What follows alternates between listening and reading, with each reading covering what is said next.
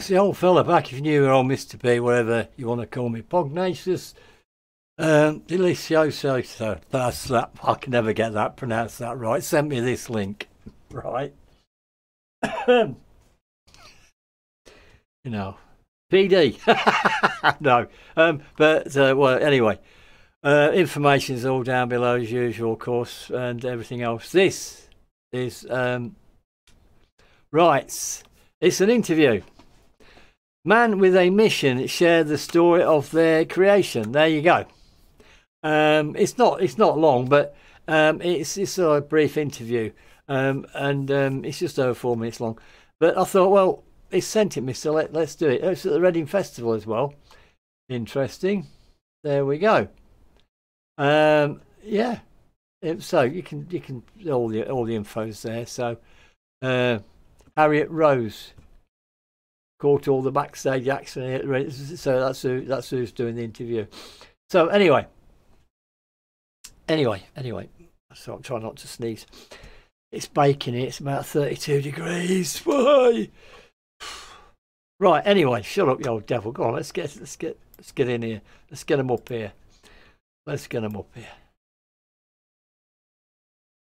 There we go. Looks warm there too. Well, it was a few years ago, I think this was. Anyway, I can't say boom boom, can I? Because it's not a tune. Let's just do this.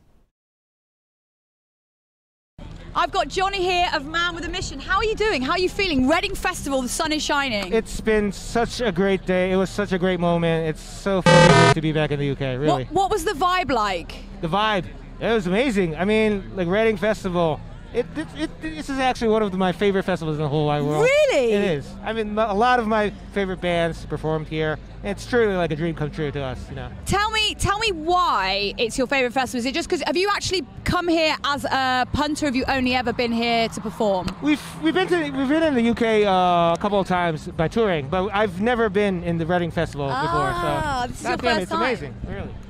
And I need to talk. What is life as a wolf like in the music industry? It's quite different from you guys, you know. We're half human, half wolf. Yeah. And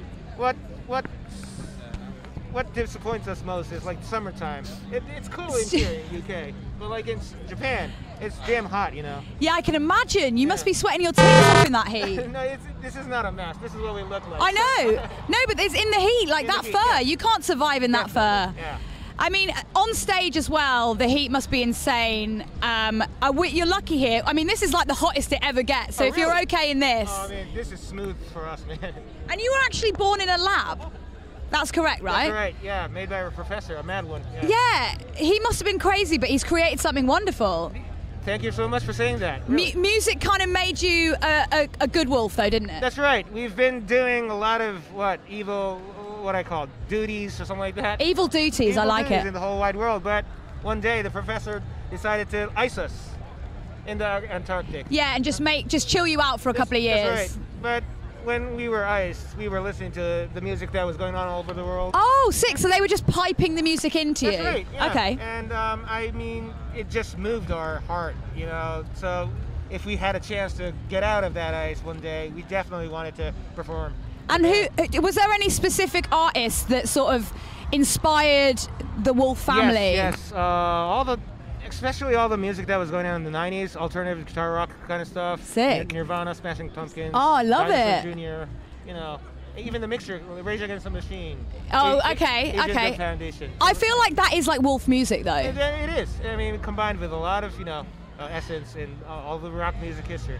Yeah, I mean, it's important to get that music basis, and you kind of had it in the weirdest but best way possible.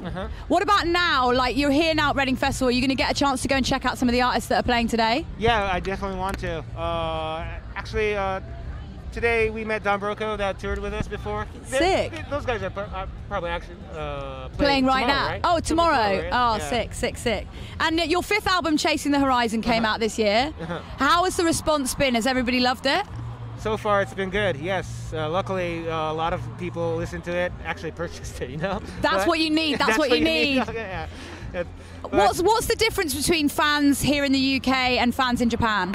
Well, as long as you like music, it doesn't differ that much. Oh, really? It doesn't differ that much, but I definitely say that a lot of people are huger in the UK, you know. Oh, really? Yeah, so the security guys are like, goddamn it, they're so huge.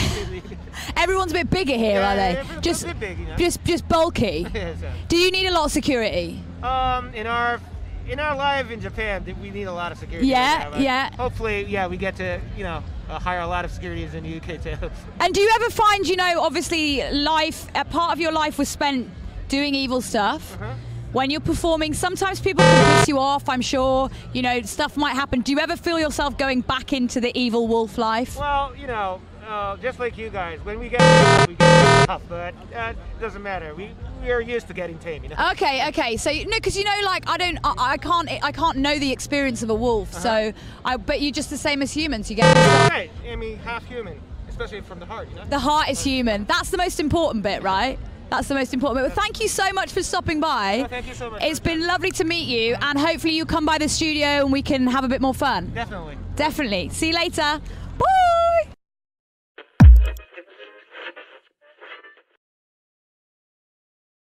Right. There you go. Good interview though. I did like the interview, just that they seemed to swear a bit too much, didn't she? But apart from that, interview was good. That's one of the better interviews, you know. It's like it's more casually type thing and talking about stuff. I like that. I prefer that sort of thing than to, you know, people like digging into the past and stuff and all the, you know what I mean, digging up, oh, you did this, you did that sort of thing. That was great. That was absolutely great. I do like it when they do things like that. I don't know if I'll bleep the words out, you know, but it's just me. It's just that YouTube are getting a bit funny about bad language and things like that. But anyway, don't worry. Yeah, it's good. It was good. It was good. It was well worth a watch. I'll see if they do want an interview with me. Yeah, doubt it. But anyway, there you go, folks. I just dropped this one. The information's down below. The link's there. Go and check them out. And the radio station, I forgot what the name of it is, but it comes up at the end. And but yeah, go and check them out. Well, the link will take you to wherever the radio station is. So there you go. I'm just looking here to see if it tells me. Oh yeah, Fubar. There you go. It's at Fubar Radio. Okay, there you go. So go and check them out. Go and check out who else they've interviewed as well. That'd be good. Anyway, so enough for me rabbiting on. Thank you, everybody. Thank you so much for all your comments, all your support, and everything else. You're all absolutely awesome. And of course, please stay safe. And it's all for now. We'll be back. Bye for now.